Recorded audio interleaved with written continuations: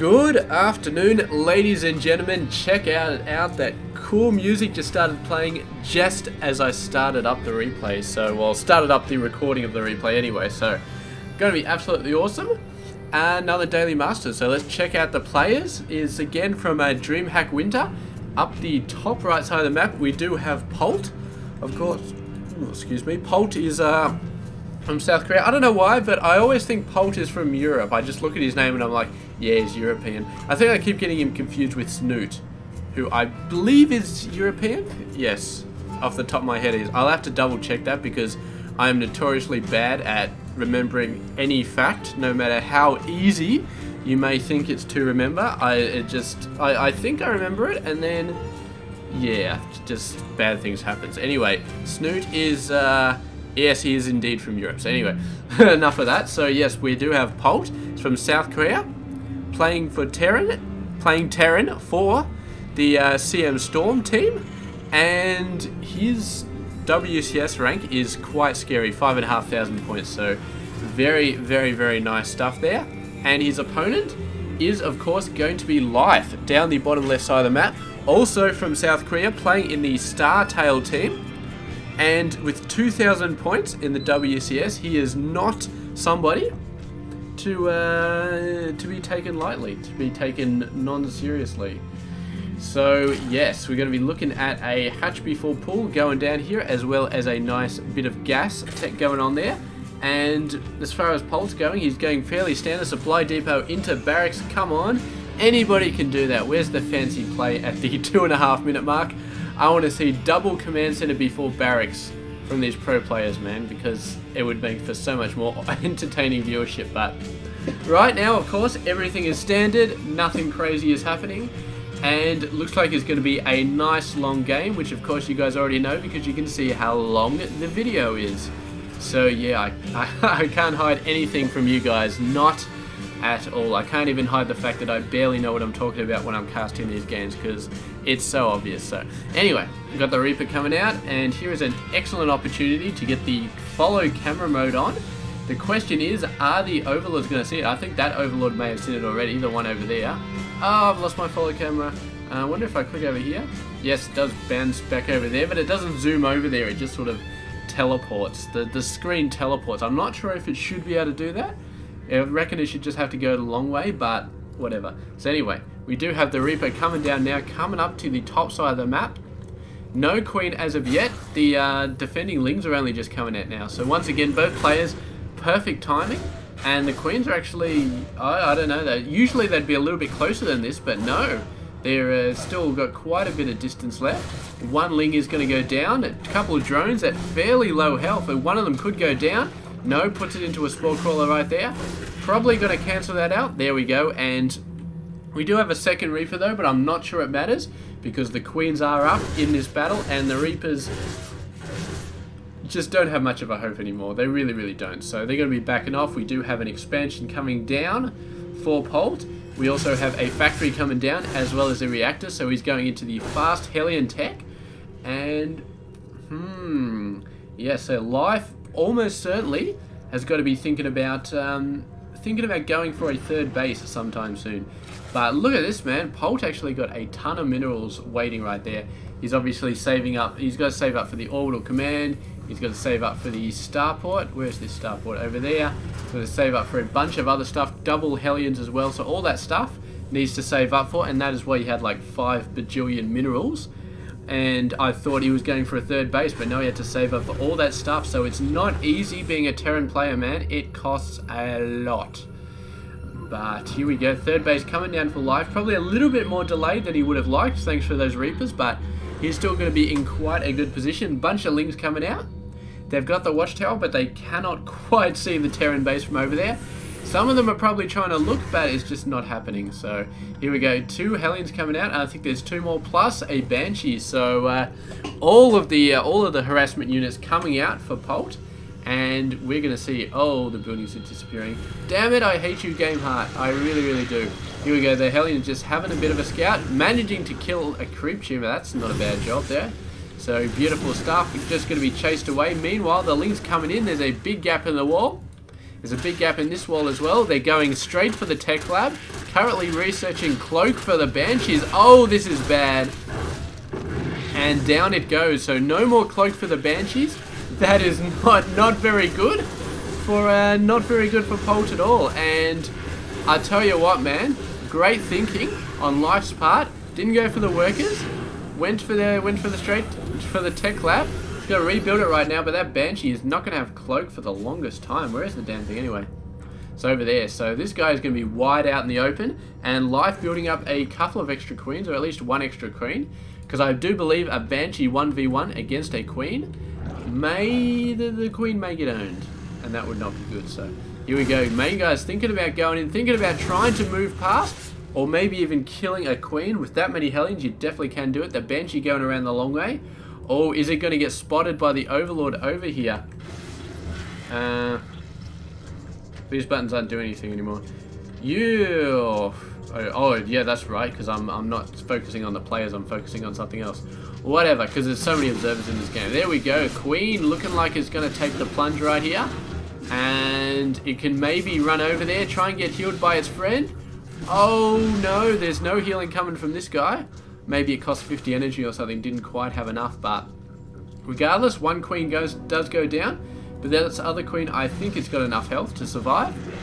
And the Hellions so far, man, they're just not taking out these queens at all. The creep is continuing to spread, and it's going to be bad news for all of those guys. We do have, looks like there's been some swapping done over here, so we haven't gone for cloaking on the Banshees. Probably decided it's a bit too late for that, and decided to just go for some other stuff in the meantime. So we do have tanks coming out, which is good. We've got a whole bunch of Triple M. We've got a reactor in the middle of nowhere.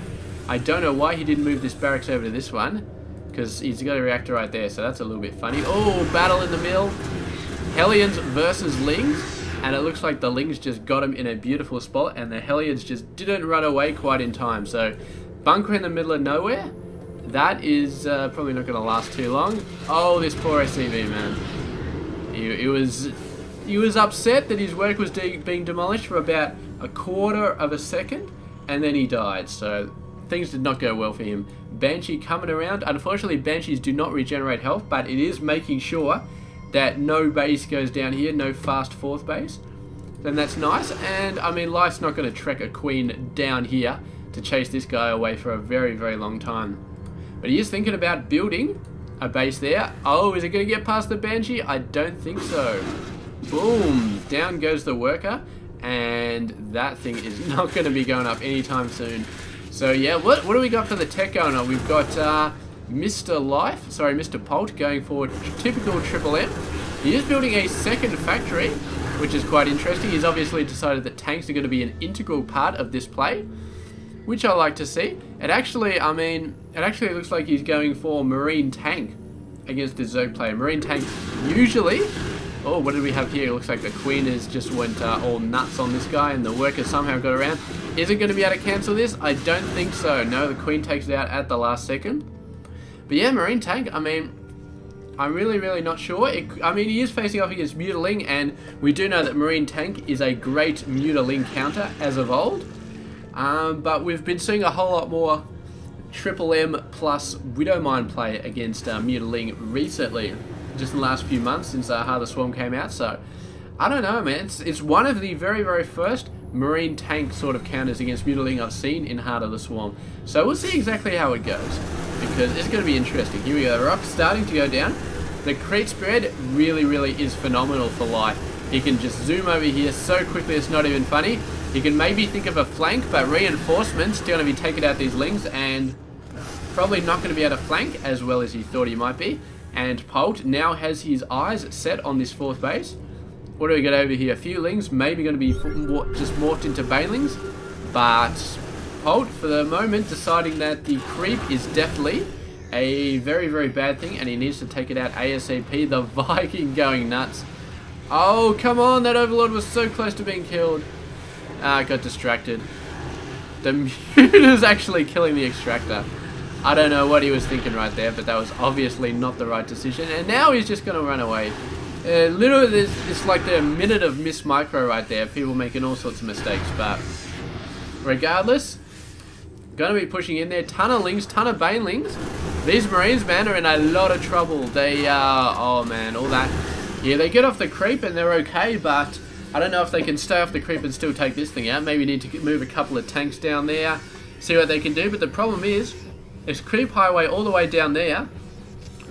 If Polt commits to an attack, he can get flanked so badly by Lings. There we go, trying to do a nice bit of a split here, trying to stay alive. There's a Widow Mine on the ramp.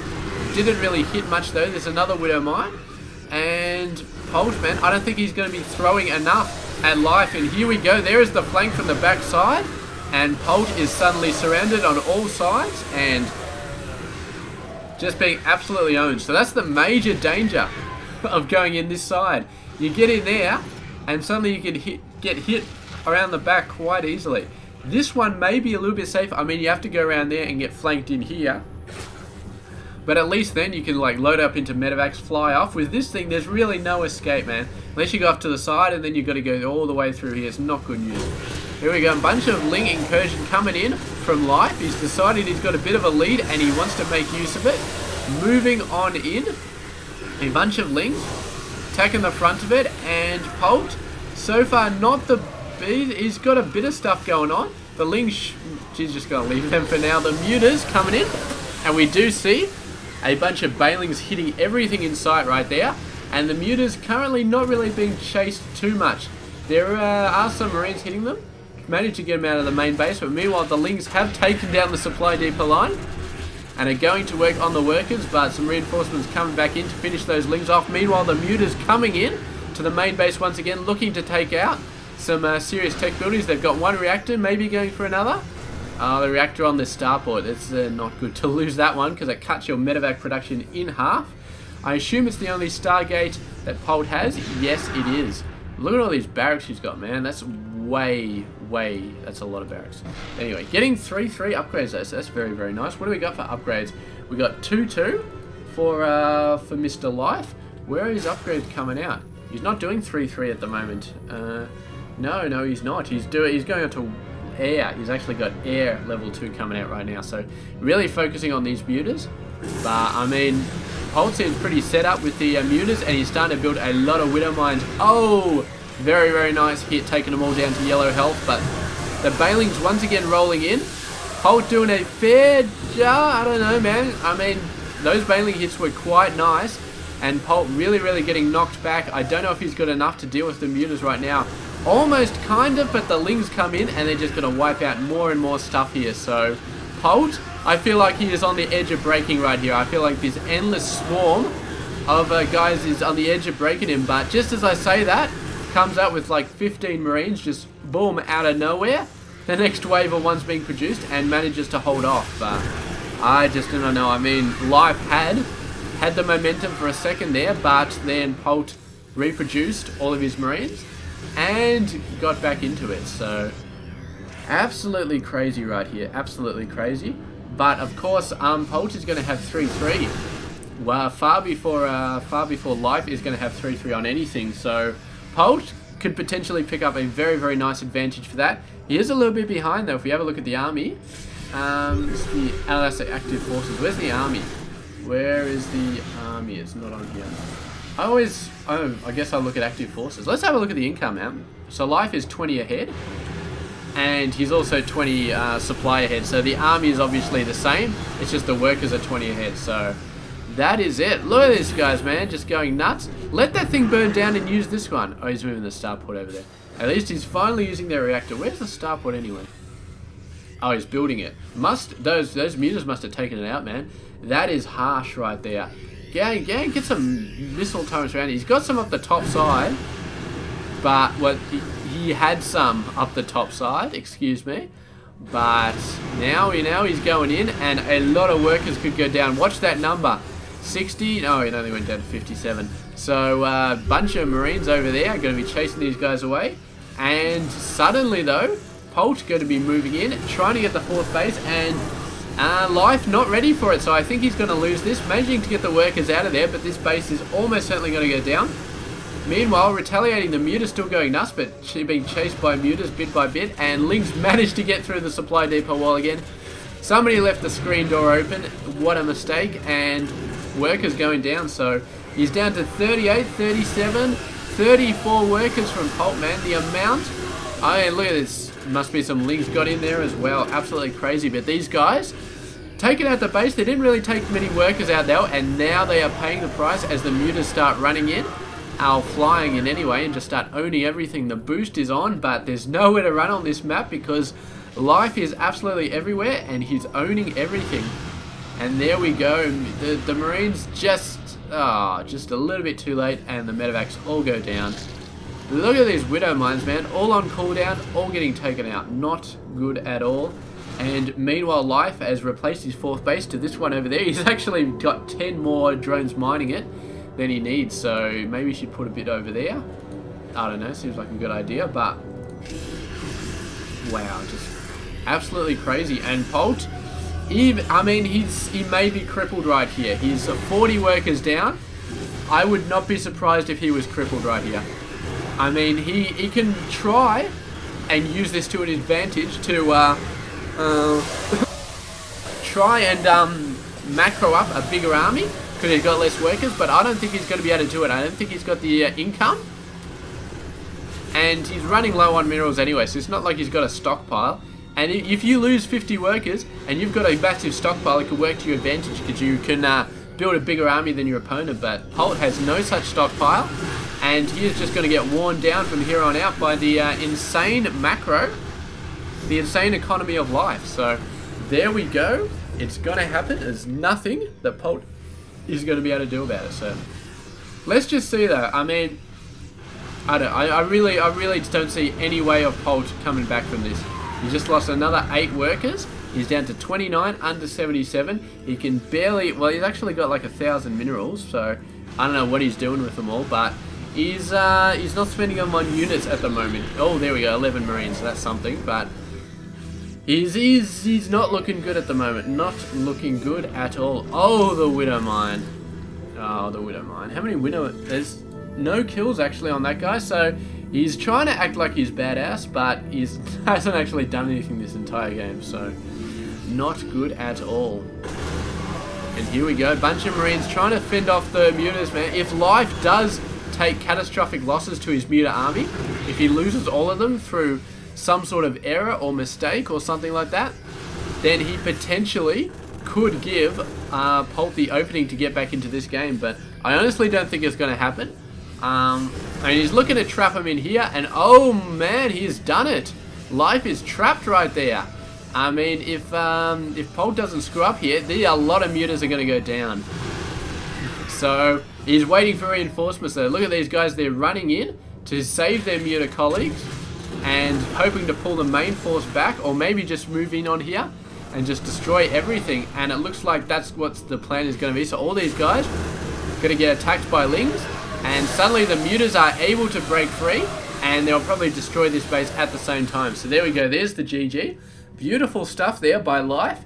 Constantly on the attack, constantly doing lots of pressure, just attacking everywhere at once. The mutas did a fantastic job at keeping them alive, at keeping them in the enemy base, constantly attacking things, but yet keeping them alive. And the Ling incursions, constant. And early game, the amazing creep spread to make sure that his bases were well defended, that Polt could not get anywhere near his bases without just being swarmed by reinforcements running across that creep. So Life, really impressive game there. And yeah, congratulations to him for taking that out. And thank you very much for watching this game. This has been Hairy Muppet. I hope you enjoyed this game. Stay tuned.